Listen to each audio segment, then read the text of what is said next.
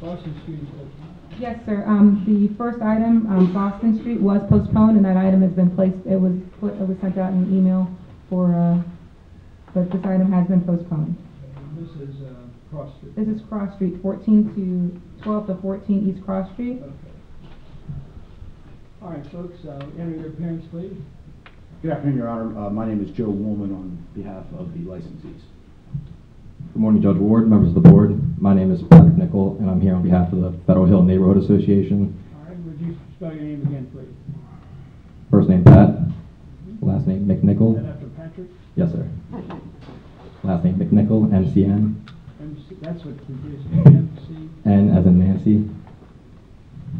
ICHOL.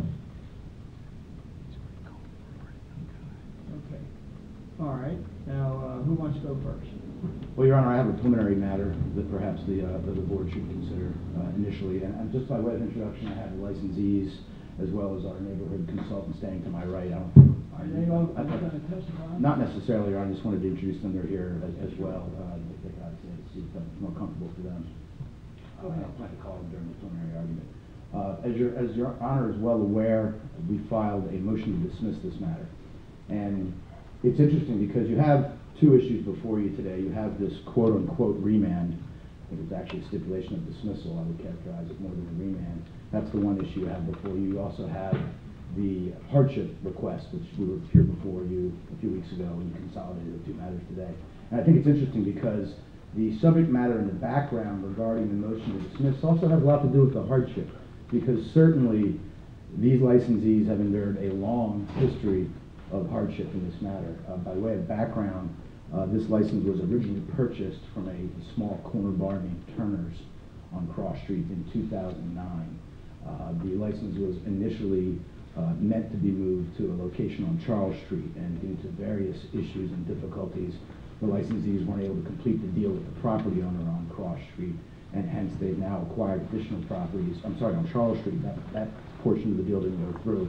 They then acquired additional properties on Cross Street, and that's the project that has been ongoing for a number of years now, and is the subject property that is before you today. There's been numerous protests, numerous renewals of the license every year, and I think that's key if we get that far.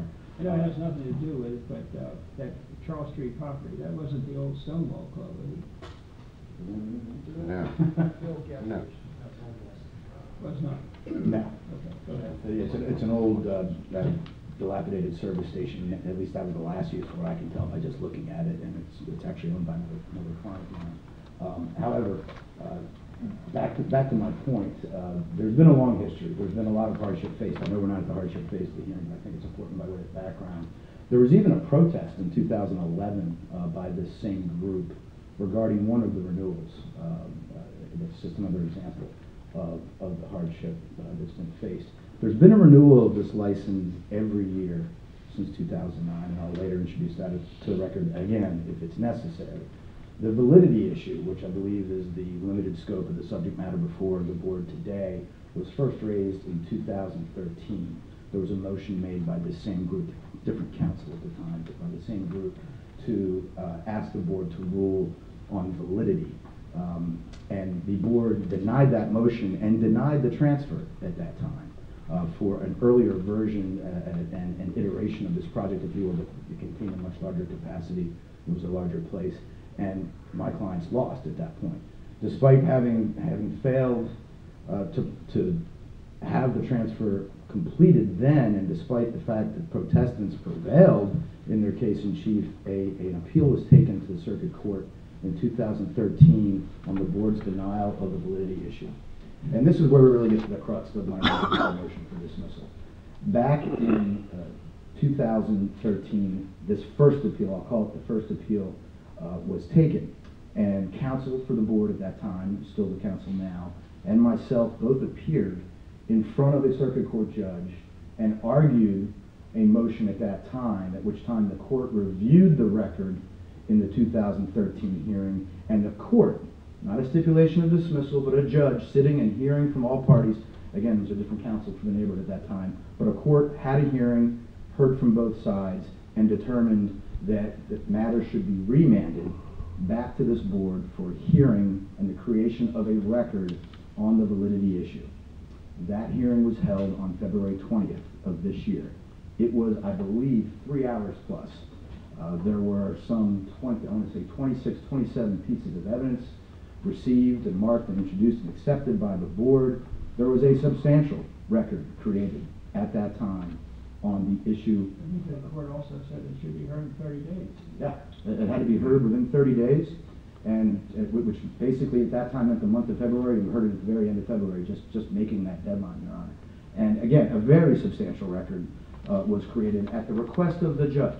There was no stipulation between the parties at that point. It was a judge that heard the matter in circuit court, and the judge remanded the matter to this board, at which time the record was created. February 20th, we have that long hearing. The board makes its decision based on that substantial record to find the licensee. The protestants file a second appeal to circuit court, and this is where it really gets interesting, Your Honor. Despite the Maryland rules to the contrary, the board, and it was a different staff then, I apologize, the board never notified the licensees of this appeal being taken. The licensees learned from other sources Well, that an appeal. he points out in his response that you have a letter 10 days later Yep. in which you acknowledge it.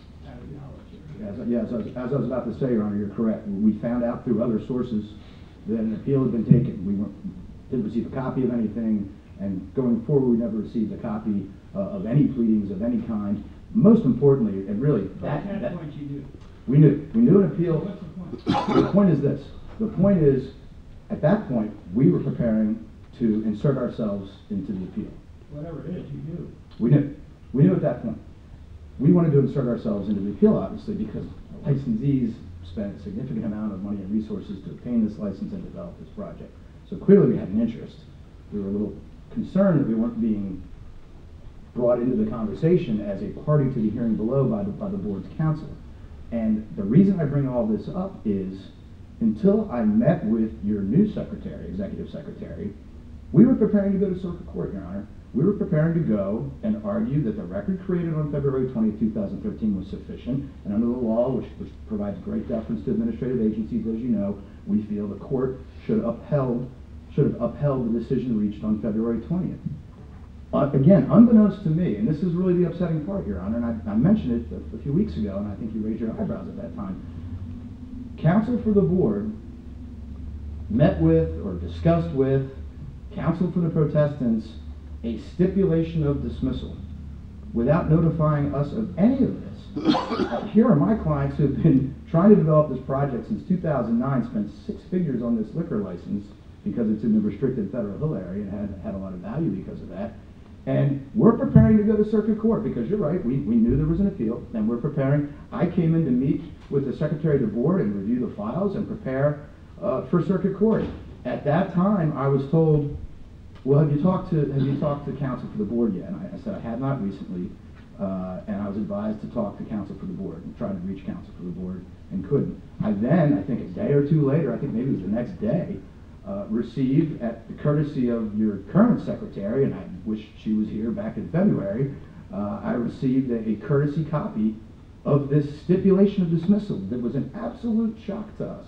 Here we are preparing to go to circuit court and try our case in circuit court where it should be, and where I would argue today it still should be, and we get word after the fact, yet again, that there's been a stipulation of dismissal between the parties. Well, certainly we were a party back on February 20th, 2013. I was here. I argued vigorously for hours. You didn't take it up with the circuit court.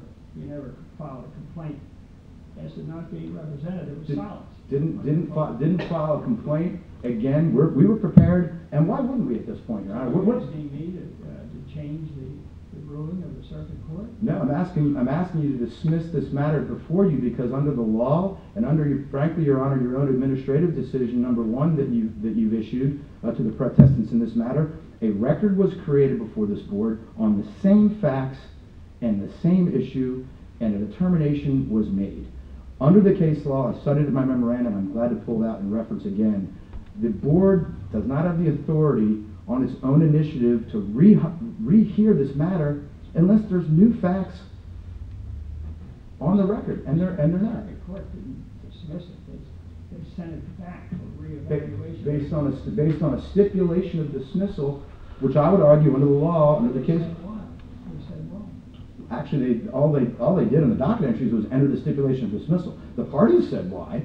A judge never heard this, Your Honor, unlike back in the first appeal, where a judge reviewed the record, determined there wasn't a sufficient record, and said, you know what, I, the court, I'm going to send this back to the board to create a record. When I finally did reach counsel for the board, I said, why are we doing this again?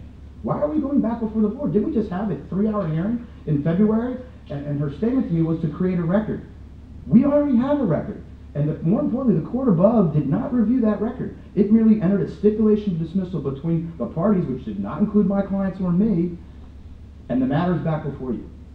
The court above not having heard anything about the sufficiency of the record that was created on February 20th, which I would argue is more than sufficient, and the matter should remain in circuit court, Your Honor. Multiple points to that, Your Honor. First, here's a copy of the order signed by Circuit Court Judge Pamela White, remanding the case back to you. Second, as co-counsel, or as my opposing counsel notes, the licensees did have notice of the appeal, and now they're claiming that they were ready to go to the circuit court, yet they never did file an appearance before that tribunal.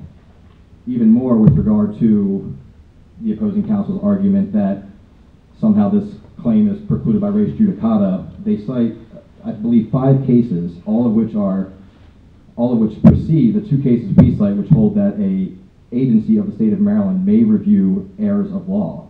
We are not asking you to relitigate the facts. This is strictly a legal argument in which we believe that estoppel cannot be held against a government agency. No, sorry, I thought you had a question.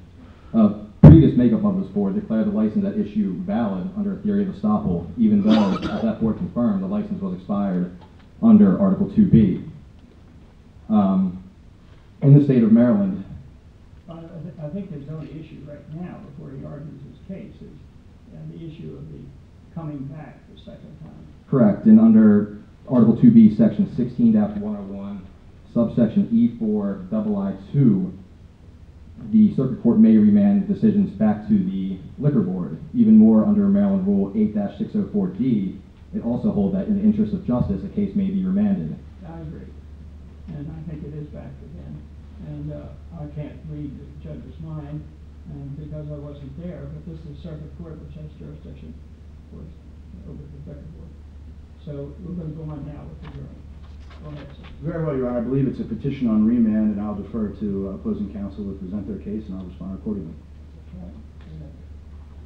As I referenced before, a previous makeup of this board declared the license at issue valid under a theory of estoppel, even though, as the board had concluded, the license was expired under Article 2B, which governs the validity of the license. Under Maryland law, the government cannot be estopped under the same terms as other litigants. I think the whole issue of estoppel was simply a payment of the fees. I mean, that was, I couldn't understand really what the liquor board chairman was saying. It was very confusing, but that seems to be the basic reason. Isn't that correct? That's correct, Your Honor. The license had expired, and after the license expired, employees of the liquor board exceeded their authority in accepting renewal payments for the license. However, that is not authorized under Article 2B.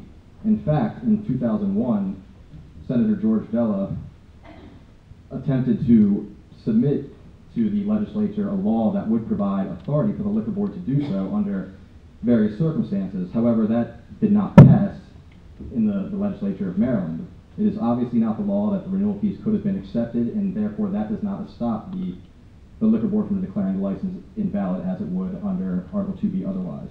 Did you know that Senator Bell is here today somewhere? Yes, sir, and he is prepared to speak regarding the statute if you would like to hear. Is he a witness for you or for the other, for whom? He's a witness for us, yes, sir. Do you have any other witnesses? No. Go ahead, sir. So it is our position that under Article 2B, the license is expired and the government cannot be estopped. The Court of Appeals has held that on countless occasions. 2 recent cases are Marzullo v. Khan, in which an individual received approval from the zoning board to construct a reptile barn on his property. I believe they approved that under zoning RC4, which was only for preserving watersheds, and with that you were allowed as a matter of right to construct a single-family property. Obviously, a reptile farm is not within the purview of that statute. Eventually, they revoked the statute saying that it was illegal, and the individual appealed that and claimed that that the government was a stop from denying the validity of the license. The Court of Appeals held that the individual was charged with knowledge of what the zoning board could do, and therefore revoked that license. They said you could not rely on the legal acts of the government agency.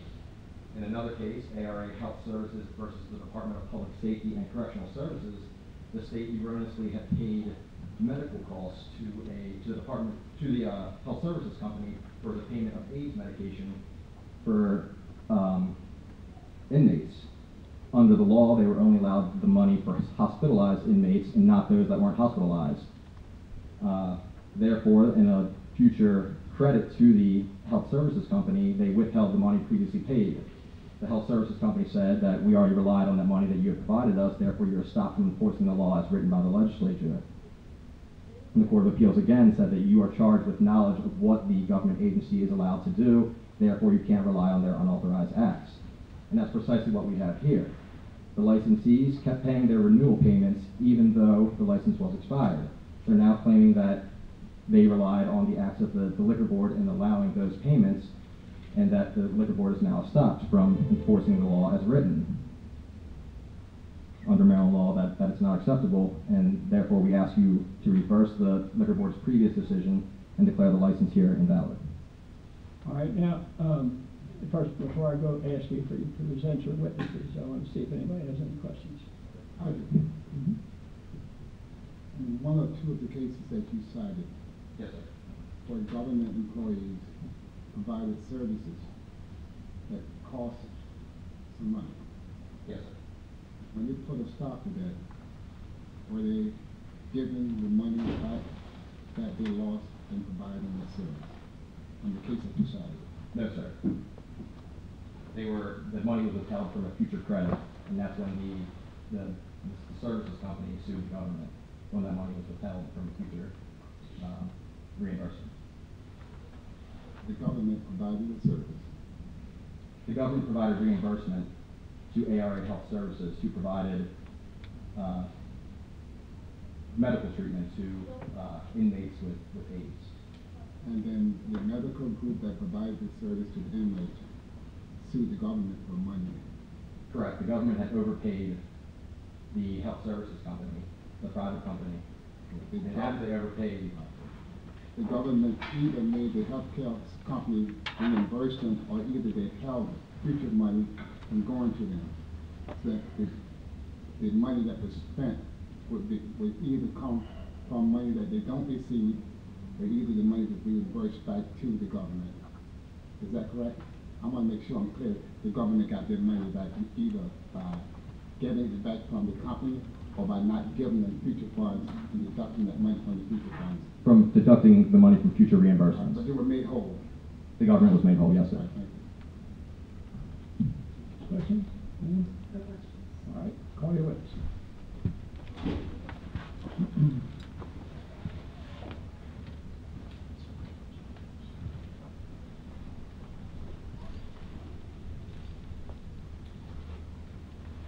Good morning. Morning. Morning. Swear the witness. I raise your right hand. Do you swear or affirm the testimony that you're about to give in this hearing will be the truth, the truth, and nothing but the truth? Yes.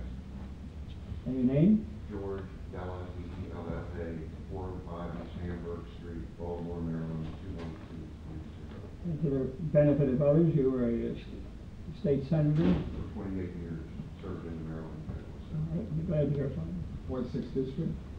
46, well, started at 47th District, then 46th District, then 2nd District. Use the microphone next to you. Certainly. Pardon me. Let me narrow my comments to this one issue. I was the sponsor of the 180-day rule. I made it law. And it was done so for two reasons. Number one, the licensees that I represented in the district, they wanted it. Number two, the community groups They wanted it because it absolutely made sense because of the number of liquor licenses that were in existence at the time. That was in 2000 that was passed and became law. You say because of the number, explain that again. Because of the great number of liquor licenses that existed in the city. And how would this rule affect that? Well, because I think the whole issue became or came to the surface because of the activities of a liquor license broker who was selling licenses and trying to transfer into the neighborhoods where there was always where there was already a great number of liquor licenses. Community groups opposed it, and he would in fact not shelve them, but try to peddle those licenses in the neighborhoods where they weren't wanted. They came from other areas of the city. You're talking about licenses that were not in business, or were Not in business. Not in business. And because of that, a couple things happened. We built a wall around the district. Can't transfer anything into the 46th legislative district because of that. Then came along 180-day rule. And that is existing law in Baltimore County and was at the time, and that's exactly what this mirrors, Baltimore County law, 180-day rule. And it's really quite clear. The administration at the time, James Schroeder and my former colleague, Senator Nathan Irby, they complained to me that it was causing them to lose license revenue. And would I please consider changing the law to allow the board to continue receiving that revenue because licenses were being filled. Well, because of my relationship with both of them, I said, all right, you send me the wording you want, I'll drop it into the legislature, which I did in 2001. Well, the feathers hit the So what was you going to tell us what the wording was, or it's not Yeah. important? First of all, here's a copy of Senate Bill 128, its current law, dealing with 180 days. Any extras? I've got one extra, and I don't want to exclude anyone. I'll give mine to Payne. Then in 2001, at Jane and Nathan's request, I introduced Senate Bill 138. And the meat of it would be, and here's a copy of that. And I'm sorry I don't have enough copies to give out. Council, anytime you want to see it, please. Thank you, Your Honor.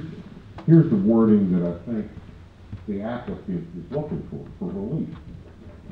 Notwithstanding any other provision of this section, if all license fees have been paid to date, the board may grant an extension to the period the license is deemed unexpired for a time that the board determines to be appropriate due to bankruptcy, fire, natural disaster, displacement, by condemnation, or other unusual circumstances, which would have opened the door to the 180-day rule.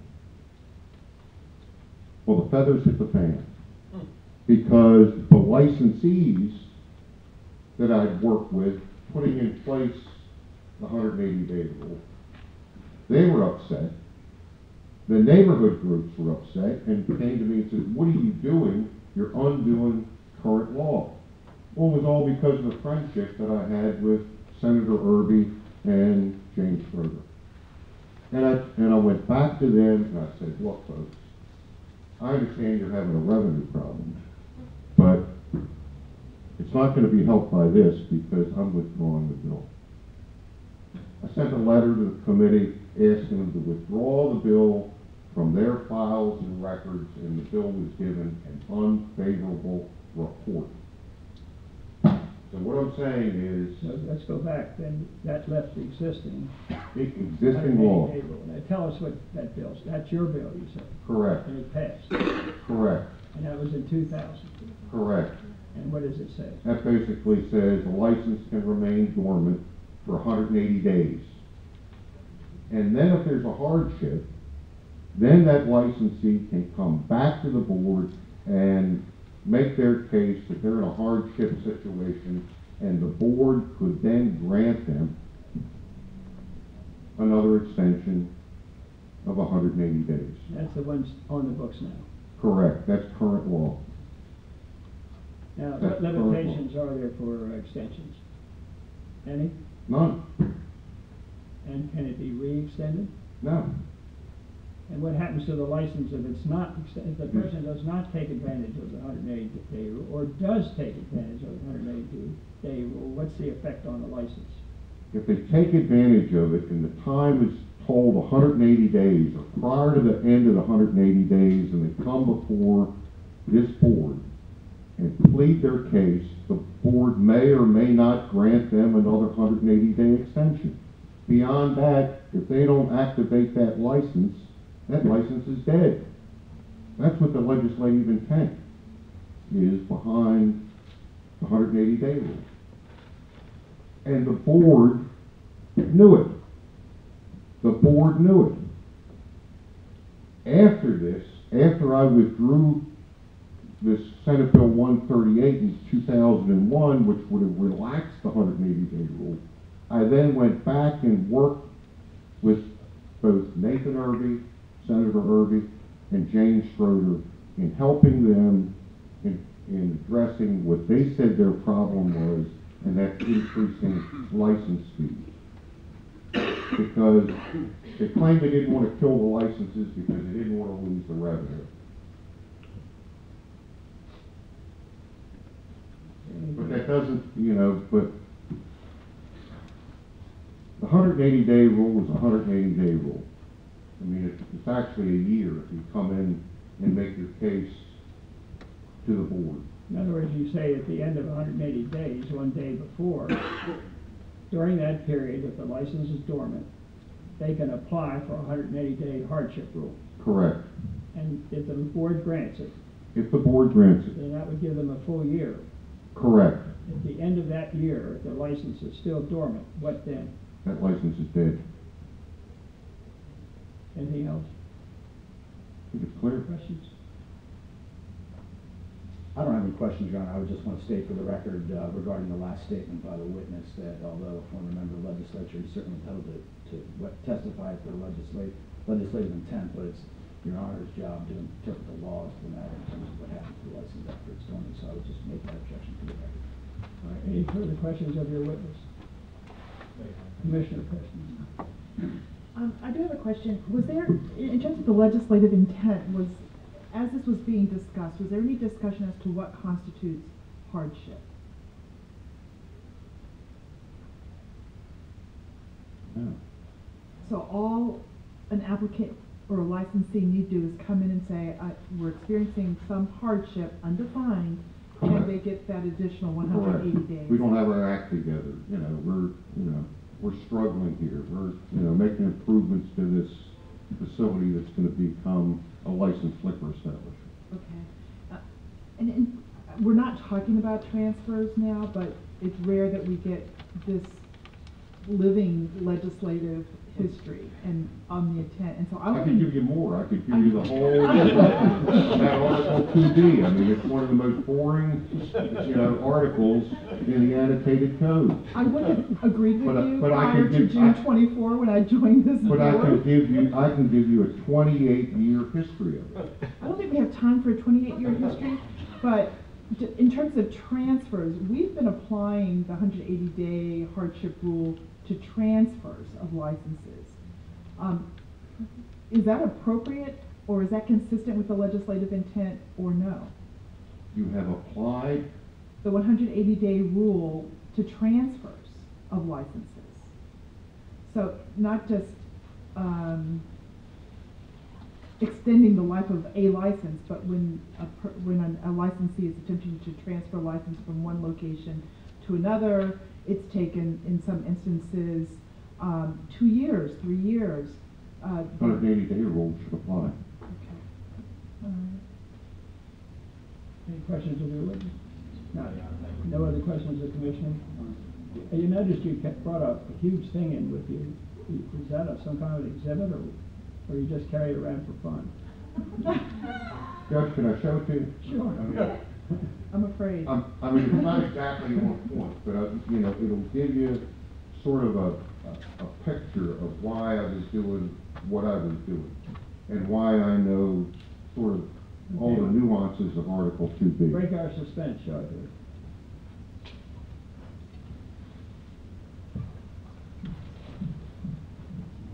You'll have to excuse me because, and pardon the public, but this is a map of what I used to represent, the 46th legislative district. And out of the, I think it was 1,390 liquor licenses at the time, you know, we had almost half of them. Half the liquor licenses in Baltimore City.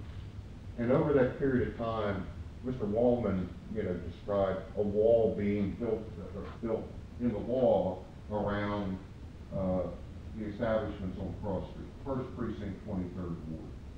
Did the same thing over in Canton. That's the 5th and 6th Precinct of the 26th Ward. And I used to go around to neighborhood groups and show them what we were dealing with, because the number of liquor licenses and the size of these establishments affects the quality of life in neighborhoods. And much of the legislation that we passed, you know, we based on dialogue between community groups and myself for 28 years. And whether it was the 300-foot rule from churches or schools, which I didn't dream up, Senator Verna Welcome dreamt that up with her district, whatever that may have been numbered at the time. Yeah, we adopted that, and my colleagues adopted it citywide. But, you know, it wasn't all anti-licensee. He introduced the first pub brewery license legislation for, you know, huge system. Good businessman on Cross Street, great establishment, neighborhood lovely. You know, it's just, but it was things like that. 6-day licensees, they complained because it couldn't be open on Super Bowl Sunday, or, you know, they put a provision in the law where they'd come in and buy days, you know, to stay open those, I think it's up to 4 days a year or something like that. I forget what the fee is. But this is what we were dealing with. And that's why you have the 180-day rule in place. That's why, you know, I mean, I try to be fair-minded and open with everybody. Licensees, community groups, and, you know, and you might ask, why would licensees want the 180-day rule? Well, because you can only cut the pie up so many different ways. That's why they came to the table and bought into it. And like I say, I wasn't the genius who dreamt that up. It mirrors what they adhere to in the law in Baltimore County. That's where it came from. And what was the effect of this 180-day rule with respect to density of licenses? Was there any effect from it, or result from it? Correct, there were, because the board initially killed licenses. I mean, they were deemed dead. If in fact they had been dormant for the 1 year period of time. I know that because I knew some of the licensees, and they were yelling, screaming, kicking, hollering. You know, why did you do that? It's the law. So the you go back, if a person took advantage of the 180-day rule, on the last day of 180 days, they would get another 180 days. Correct. But at that time, if the license is still dormant, the license would expire. Is that correct or not? Again, I would object to the record as to the legal conclusion from the witness, Your Honor. I believe what That's absolutely correct.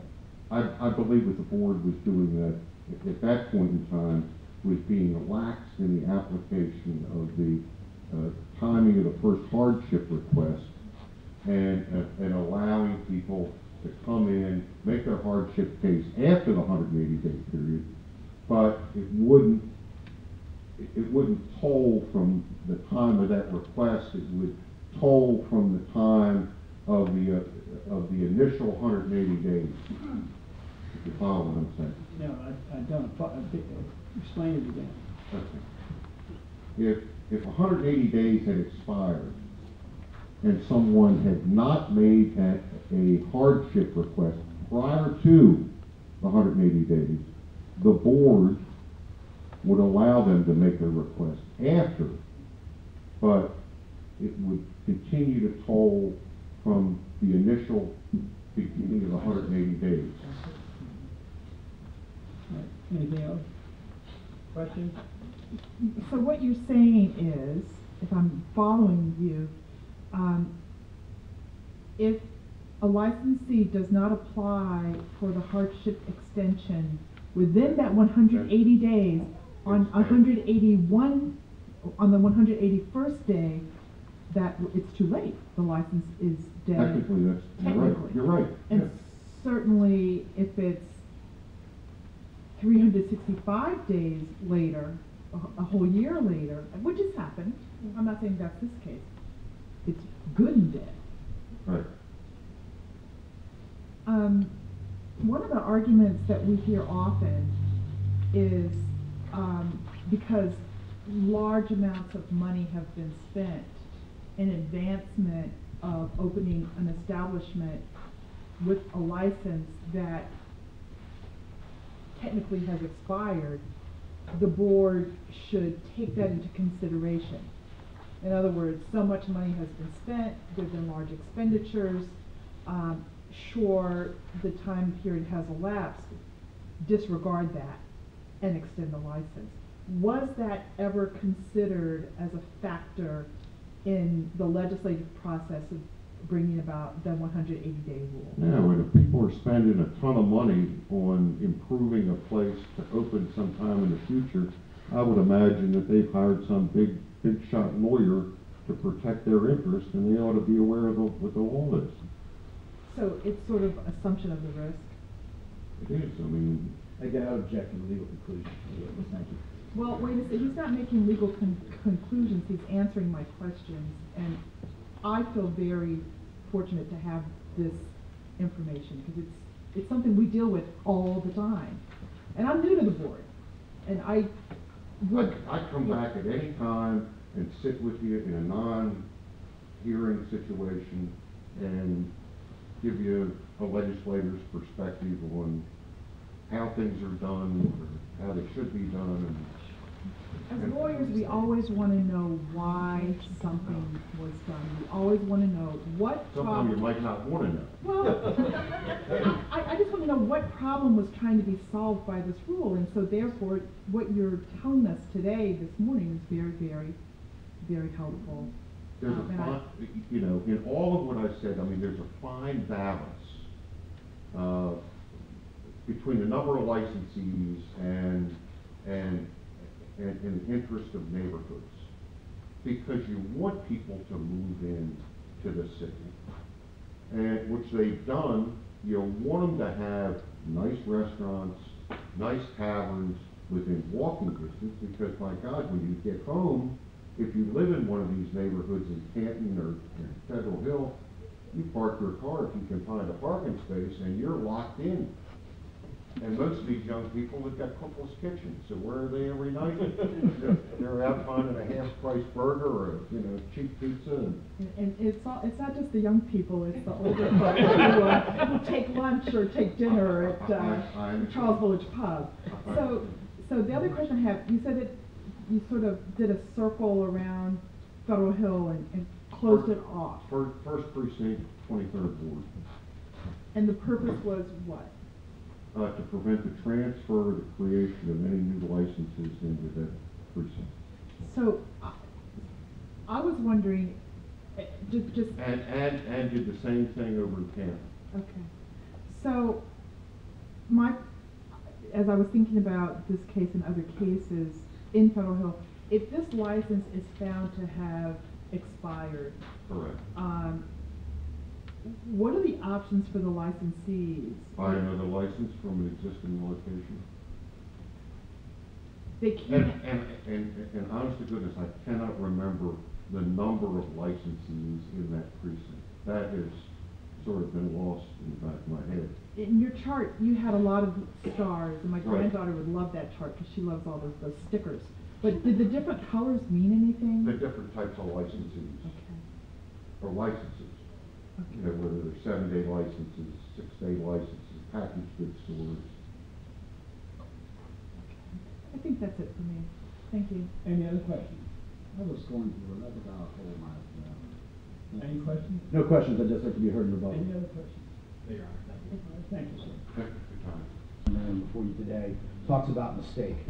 Where was a mistake ever made here? Where did we ever argue a mistake? We argued there was a tolling of the 180-day rule, which is in the existing law, which was in the existing law that the former senator testified to. We've argued, for whatever reason, protestants mentioned their memorandum. It was the first time that we've raised that issue. I'd like to quote from the, I understand Your Honor denied my motion to dismiss, but I would like to quote from the February 20th hearing, page 28 of the transcript. This is myself speaking at that time. The license has been renewed every year. It is very interesting if you look at FHMA's chart that each time a license is renewed, there's nothing listed in their chart regarding that in the third column. The reason for this is obviously they do not want to admit that the license renewal can certainly be construed as a tolling of the period under Article 2B. So I made it then. Page 31.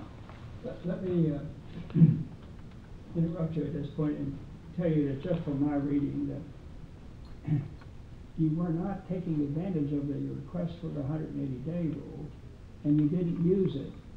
And the issues of granting extensions by the liquor board had nothing to do with the 180-day rule, and the tolling kept mounting up until finally he gets over 1,000 and some days, and you have not taken advantage of the rule at all. And the reason we didn't take advantage of that rule, Your Honor, is there is a rule within the law, and I'm going to quote from the High Court of this state from last year. You admit that you never did that. We never filed for 180-day hardship, but what we did do was renew the license every year, Your Honor. And with all due respect to the former senator, and the reason for my objections to his legal conclusions is the High Court last year ruled on this issue, and there's a case that is directly on point regarding the renewal of the license every year, Well, let me tolling the just period. stop a minute, and let me just make sure we understand your point. Certainly. That you did not use the 180-day rule, but you're relying on the fact that the fees were paid. Is that what you're relying on? No, we're relying on the fact that we renewed the license every year, and that under the law from the High Court, through the liquor board, and under the You're law. referring to these occasional decisions by the liquor board. No, I'm talking about the consistent, multi-year, routine renewal by this board, acceptance of fees by this board of my client's renewal for this license, one of which was protested in 2011, and protest failed. So I just want to repeat it. Mhm. You're not relying on the request to extend the license through the 180-day rule, Not the 180.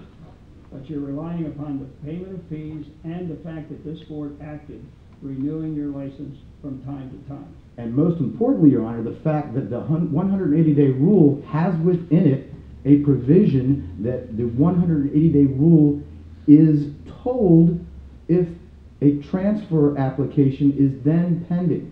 I argued back on February 20th. I argue again today, under the case law that I cited, that the board is given great deference in its interpretation of its statute. The board can certainly That's what it's, consider. but that's when there is a conflict that's reasonably, I'll be honest with you, I didn't think that applied here at all. Very well, but what does apply, Your Honor, is the ruling from the High Court. Would you agree? What is it? When I'm ready to cite the, Well, would you you? haven't cited it. Okay. I don't want to interrupt your argument, but you have to understand that if we commissioners don't understand what you're saying, you know, it's better to ask the question. Understood, Your Try to Honor. understand what your position is. And I appreciate that, Your Honor. Thank you. Just to finish my earlier point, I again argued tolling on page 31 of the transcript. And you have plenty of time, so relax. That's fine. I just wanted to make the point that this was argued before, back on February 20th. I argue it again here now.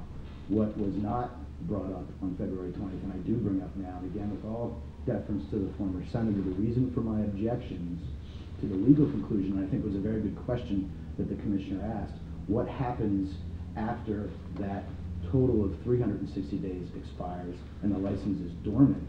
What happens to the license? Well, the senator testified that it dies, that it's dead. And I respectfully disagree, and the Court of Appeals of Maryland, as of last year, respectfully disagrees. It's a case that's actually, you have a copy because you cited it in your memorandum. It's Yim LLC et al. V. M. Hazlett 20. Correct, you're correct. It's Court of Specials, second highest court in the state, and not overturned, by the way, after shepherdizing the case, Your Honor. The conclusion reached by the court in that case, and this is directly on point to this situation. There was a bar, a controversial bar. This is a restaurant, but a controversial bar in Charles Village named Two Sisters, and that license was deemed expired by the court. Not unlike this situation, and I'll read directly from the decision. The total time period for which the licensee could be deemed unexpired was thus 360 days from the cessation of alcoholic beverage businesses, or from April 30th, 2008 is the date the court cited for the unexpired period of the license to have occurred. April 2008. The 360 days had run, the license could no longer be deemed unexpired. The court went on to state, however, I'm sorry, you have a question? Well, I was thinking you were going to give us the site. You said Yim LLC et al. Versus 211 Maryland Ave, 163 Atlantic 2nd, 1078, 2013. Okay, and it's Yim Versus M. Haslip, H-A-S-I-P, I guess it's Haslip, 20, T-U-Z-E-E-R et al. The court went on to state, after finding that the 360 days, which the senator was talking about, had ran, the period for which the license could be deemed unexpired was 360 days, thus April 30th, 2008. The court went on to rule. Two Sisters also filed an application for renewal of the liquor license in October of 2008. Now, this is where the facts differ. They didn't file the renewal until after the cessation of the unexpired period. My clients have been filing renewals consistently on a yearly basis since 2009. So just want to make that distinction. Nevertheless, the court, Two Sisters, filed an application for renewal of the liquor license in October 2008. Although the exact date is unclear, the application was notarized October 21st, 2008. The board received it on or around October 31st, 2008. And by the way, the court does reference section 10-504D, which is the law that the senator was testifying to. Section 10-301J permits the board to charge a fee of up to $1,500 or even reject a late application, but does not preclude the board from accepting applications more than 30 days after the March 31st deadline. Accordingly, the board was within its rights to accept Two Sisters' October 2008 renewal application. And here's the clincher. Two Sisters' liquor license thus survived beyond Two Sisters' business itself and lived on to be renewed or transferred. These are years of licenses, and I'll submit this as my exhibit number 1. Years of licenses from this board granted to my clients. I don't know if I'm a big shot lawyer like the senator said, but I would argue that I'm here to protect their rights because they followed the direction of the liquor board. They received a license each year. It was a renewal. The renewal tolls the 180-day period, and the Court of Special Appeals confirms that directly on point. Exhibit 1. And with that, I submit this one. Your Honor, opposing counsel did not cite that case. Wait a minute, just one minute. Any questions before we go on? I do have some questions about the case, but perhaps you will, I'll ask after you're done your presentation. He did not cite it, and he's merely citing a proposition that the license survived after the cessation of the business. Under Rule 10-504D, it does survive 180 days, potentially 360 if a hardship extension is granted. I did not have the opportunity to review this authority as he did not cite it and is essentially blindsiding us with it this morning, but I assume that's what the court is holding because the color of the law states that there's 180 days to, the license survives 180 days after the business closes or 360 if a hardship extension is granted. And the liquor board, under its authority, cannot accept renewal payments past that for an expired license. essentially it's an estoppel argument he's making. Question. If indeed the liquor license is renewed, does that toll anything? Not under the rule. Under Rule 10-504D, there are 3 situations in which the license, it can be told, and that is, it's transferred, but a transfer must be completed within 180 days under Rule 10-503D4, whether there's a hardship extension granted, or whether the licensee passed away, in which it can be told in that event as well. And other than the transfer here, none of those situations apply. Hardship to the person who has that license. No one never informed them, not this case, but in the case, that this license isn't any good. Because they're taking your money. They're taking your money. So that's an indication to me as a client, a liquor license person, that you're saying to me that my license is good. So help me to understand why, sitting over here, I will make a decision that will adversely affect that person standing over there. Yes, sir, and that's the premise behind the Court of Appeals not allowing estoppel against the government. While you may be doing that individual a favor by upholding the actions that the liquor board take, you are also doing a disservice to the rest of the general public in not upholding the law as the legislator, their representatives, wrote. Questions? Any? Yes, I wanted to go back to the Two Sisters case, and I think I've got some familiarity with this. Is this the location was on Howard Street? And that's not as important as my next question, or a series of questions. While you ask that question, I'll try to get an answer to your first question. So my next question is, I wanted to get the timeline on the license in the Yim case. Because I do agree that the holding of that case is that a license can survive the cessation of business. That's not our issue here. That is not our issue here. I understand. All right, so that's a clear distinction in the facts. What will be important to me is to know whether or not the Court of Special Appeals specifically found that the license continued on and was essentially revived after its death by the acceptance of a fee. And I completely agree with you, and the court absolutely answers your question. And let's hear what they say. I'll read it word for word. The total time period for which the license could be deemed unexpired was thus 360 days from the cessation of alcoholic beverage business, or, in this case, I'm adding that, from April 30th, 2008. So I will now make comments. What the court is saying, I'm just going to make sure everyone's clear on this sentence. The total time period for which the license could be deemed unexpired. In other words, the total time that they had under the 180-day rule was 360 days, and that's what they're saying. They had that, and that ran on April 30th, 2008. So while I would argue it's not dead, I would argue it's dormant, which is what the word the chairman used in the last hearing. This is what the court is saying. It's deemed unexpired up until that point, so therefore it's deemed expired, if you will, to take the actual language used by the court. In the next paragraph, the court found Two Sisters also filed an application for renewal of the liquor license in October of 2008. So the court has found, per your question, the license, to use your term, was dead in April of 2008. The court also found that a renewal application was filed in October 2008. Although the exact date is unclear, the application was notarized October 21st, 2008. The board received it in around October 31st, 2008. And Section 10301 permits the board to charge a fee of up to $1,500 or even reject the late application. It does not preclude the board from accepting applications more than 30 days after the March 31st deadline. Accordingly, the board was within its rights to accept Two Sisters' October 2008 renewal application. And then the final sentence, Two Sisters liquor license. And I think this answers your question.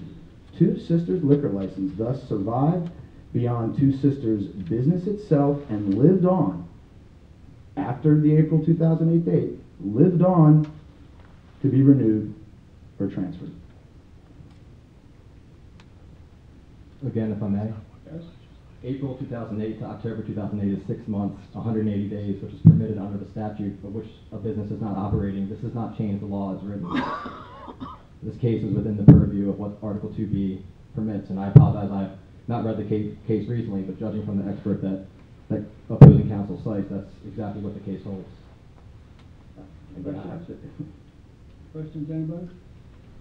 I guess it's unclear because if the Two Sisters license was effective until April 30, 2008, and they could apply for hardship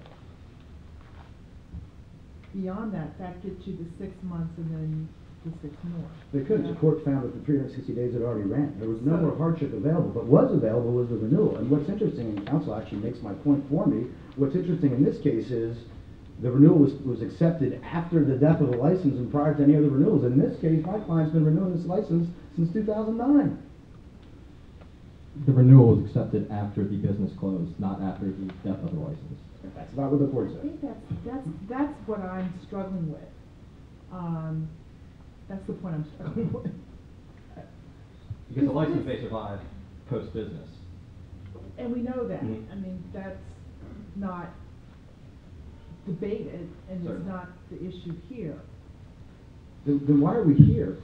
Most respectfully, I mean, if the license, if you're agreeing, I think we're here because a prior board made decisions that are not wholly consistent with the law. That's what I think.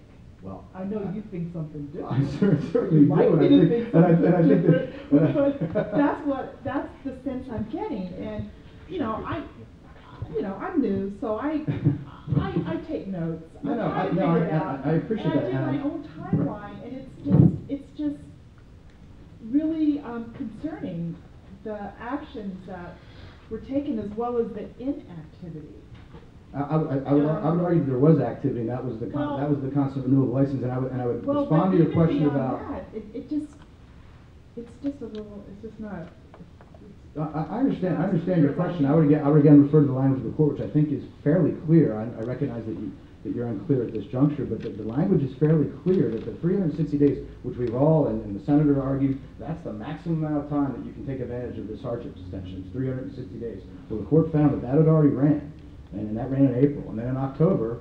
Do you know whether cert was applied for in that case? Was cert denied? Doesn't indicate that cert was applied, but I don't want to answer that absolutely without doing some more research. But I did research whether or not the case had negative treatment or was overturned. And again, I think Has it's it been cited? I believe it was. I believe it may have been cited, although I don't want to say something that's not correct. It was not overturned. It was not overruled. Once I realized that, and it was just last year that the court made this decision. But I think this decision, taken in conjunction with the statute itself, which calls for the tolling of the 180-day period, and then perhaps most importantly, the case law that allows the board to interpret its statute, combined with this decision from the Court of Special Appeals, in my respectful opinion, leaves the board no choice but to find these licenses, including the current one, which is on top of that file, which is good through April of next year, are valid licenses, and the licensees who have invested significant time and money, as the senator points out, have certainly relied on those licenses. Why wouldn't they? This whole estoppel, I understand that previous chairman picked up on estoppel, and I agree with you, Your Honor, it's somewhat confusing as to his decision regarding estoppel, but it really isn't even an issue here. I mean, estoppel involves mistake, and all of the cases cited by counsel involve mistakes by staff, etc. There was no mistake here. A license was renewed every year. So that's what gets me. I do think there was a mistake. I really do think there was a combination of mistake, judgment misapplied, benefit given.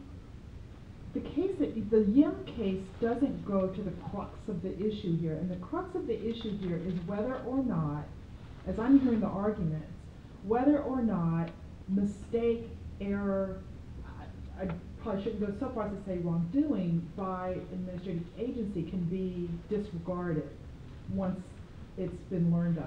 And the Yim case doesn't go to that. Because the Yim case points out that this isn't a mistake. The Yim case points out that renewals are But I accepted. wonder, it's not clear to me, and I wish I'd read the case before we got here. The Court of Special Appeals isn't gonna go into territory that it's not asked to go into. And my question is whether or not the Court of Special Appeals was even given that issue. Whether that issue was presented to the Court of Special Appeals to decide. But it is before us now. It is a question that we're being asked to decide, and that's what makes this complicated.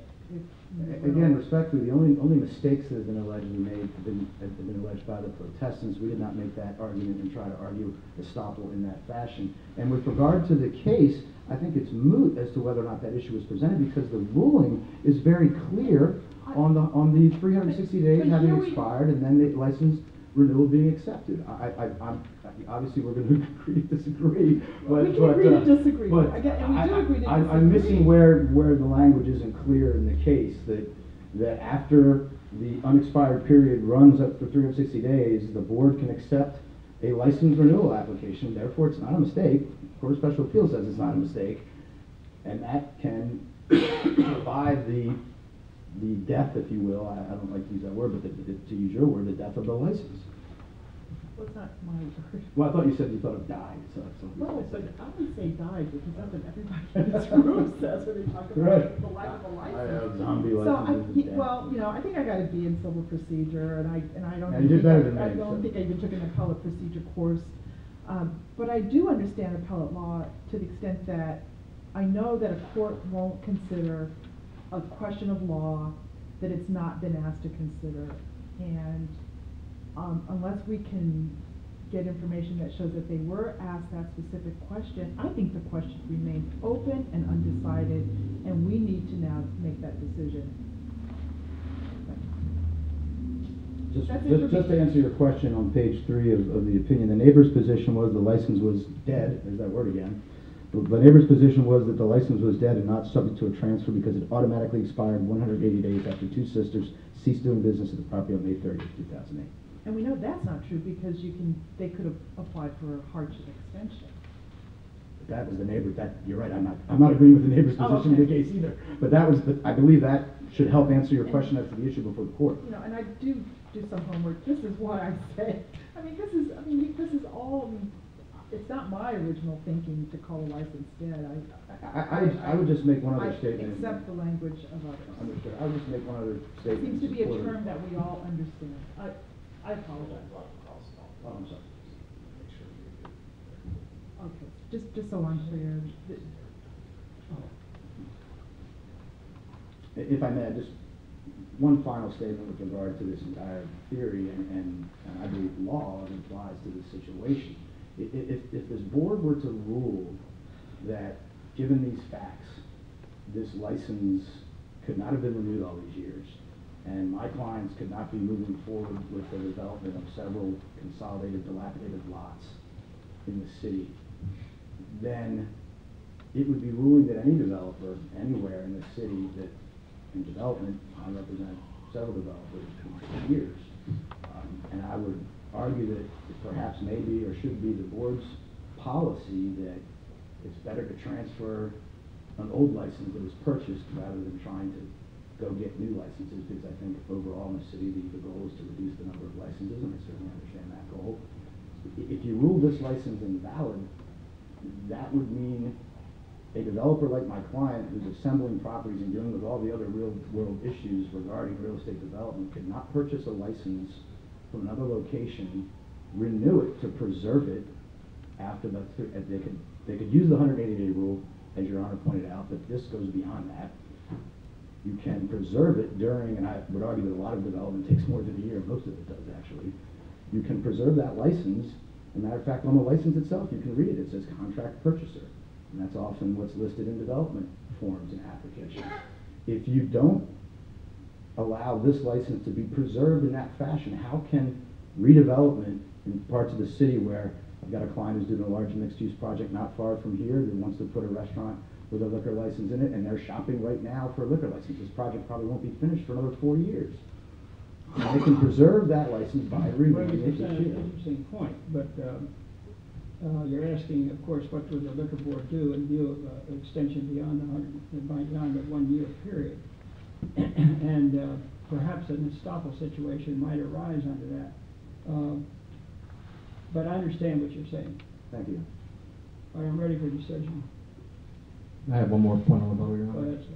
I just want to point out that the opposing counsel's argument at the end here is essentially something to be taken up with the legislature. The liquor board is a quasi-judicial body that derives its power from the legislature and cannot go beyond what the legislature gives them the power to do, which is included under Article 2B. Further, if we uphold the opposing counsel's suggestion that the license be deemed valid because renewal fees were accepted, we're essentially allowing members of the liquor board to rewrite the law, and whenever a license is dead, they can simply renew that license, therefore reviving it. That was not the intention of the legislature, and we ask that you reverse the previous decision. Well, I think Thank the you. law is clear that what the legislature says, the legislature means. And I'm always interested when I see court opinions beginning to go way beyond what it says and trying to read other meanings into it, and including a Court of Appeals, Special Appeals decision, which has nothing to do with this case, on the definition of what a citizen is. I'll never forget that one. But anyway, let me go on. On the 23rd of July, 2009, the board approved an application and transfer of a license to 1218 East Cross Street. No hardship exception was ever requested. No transfer was ever completed. Article 2B, Section 504D, Baltimore City license expires, is the word that, not dead, but expires 180 days after the holder of that license has closed the business or has ceased active alcoholic beverage business operations unless hardships requested, pending, or approved. With respect to transfer, Article 2B, Section 10-503D, a transfer must be completed within 180 days. Of course, I'm quoting the legislature. If not complete within the time period, then the authorization lapses. The Attorney General's opinion that the 108-day statutory provisions is mandatory. It's clearly stated many times. June, I can't read the date, something 19, 2009, application to transfer ownership of the bar Turners to the new, this licensee, applicants, also the transfer or request for location change from 4 East Cross Street to South Charles Street. The board on July 23rd, 2009 approved the application and the transfer. 180 days starts to click. 180 days goes to January 19th, 2010. Then Mr. Sam Daniels, who was a member of our staff here at that time, put in some kind of a hearing or a meeting, granted a extension until July 25th, 2010 for transfer to be complete. Nothing happened until September 16th, 2010. The board gave another 60 days to November 15th, 2010, and nothing happened. This is on your transcript that I read, page 21. Protest in April 2011, not successful. Another renewal, again transfer on page 21, nothing happened. On August 18th, 2011, the board granted another 60 days. That makes it 276 days, and nothing happened. It wasn't told, according to what I was reading. The new 60 days goes to October 17th, 2011. The staff writes a letter on February 28th, 2012. You haven't paid. They write a letter to the licensee. The license is going to expire. You better pay. They paid, and another renewal was given. That's on transcript page 21. On May 2nd, 2012, the staff writes another letter. Didn't pay the license fee. Said the transfer was approved, supposed to be completed. You stated this process on July 2009. On transfer 22, It says the original location for the transfer was 1100 South Charles Street. The original LLC that was going to operate this restaurant was forfeited in its charter for failure to file some kind of property release. And this was on October 1st, 2012. It's one of those strange situations that's never explained later on in the record. The board granted another 60 days extension. Now we're at 395 days. No action. New date is January 14th, 2013. On February 2013, an application for transfer and expansion. The hearing was June 27, 2013, and the board denied the transfer. There was an appeal to the circuit court on validity issue. Board counsel said the board had not had a full discussion on the matter. There was a 5-hour hearing, and remanded and said that you have to have a result this month. And then here we are, says the board, on February 20th, 2014. The licensee had the license for 1,673 days and for 3 years with no tolling, or 1,146 days of no tolling.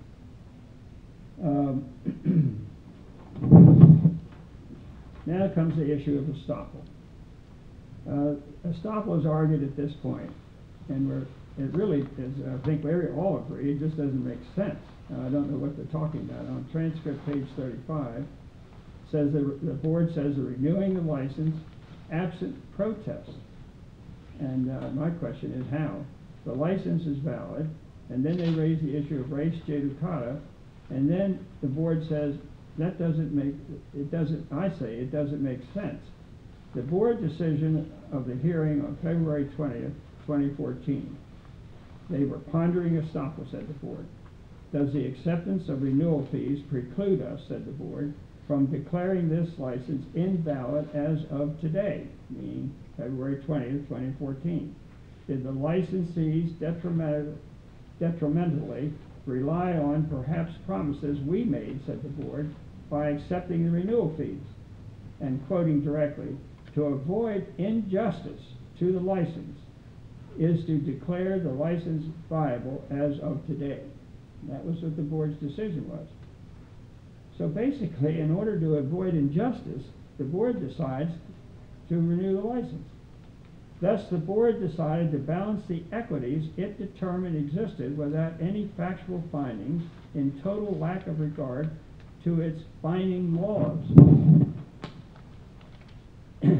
Then there is a legal memorandum filed by Mr. Woolman of res judicata, collateral estoppel on his page 5, Court of Appeals, where substantial evidence is the court accords deference to the administrative agency in its sphere.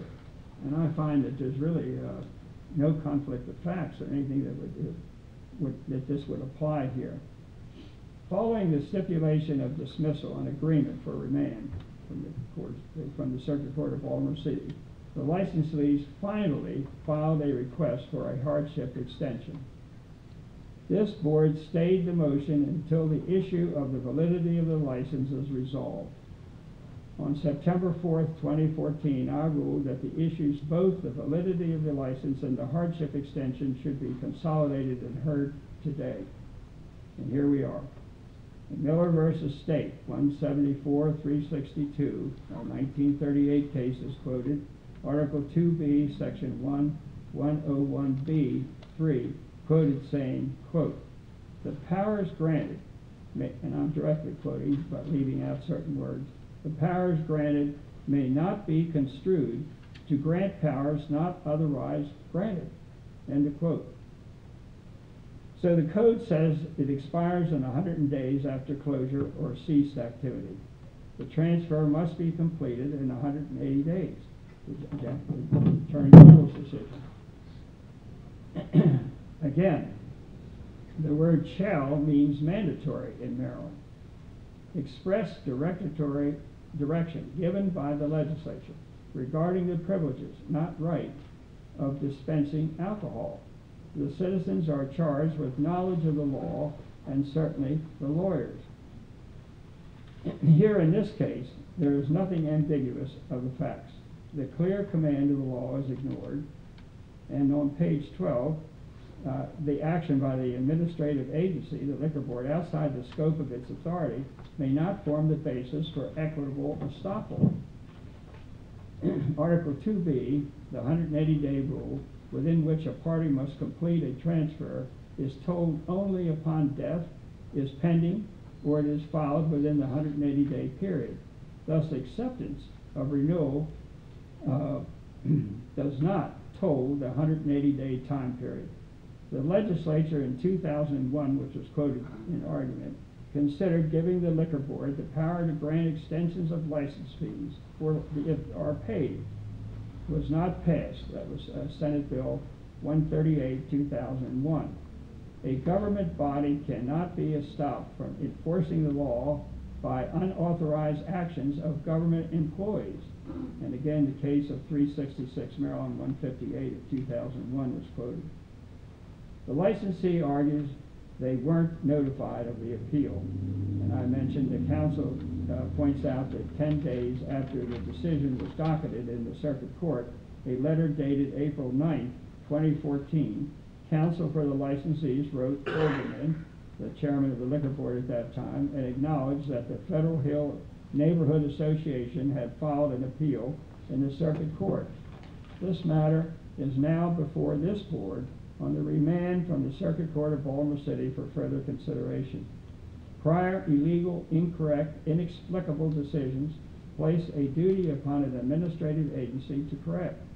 Section D of Rule 8604 allows a remand for further proceedings in the interest of justice, nor should the liquor board try to correct mistakes, omissions, failures to act of the licensees by examining what is best for the licensee.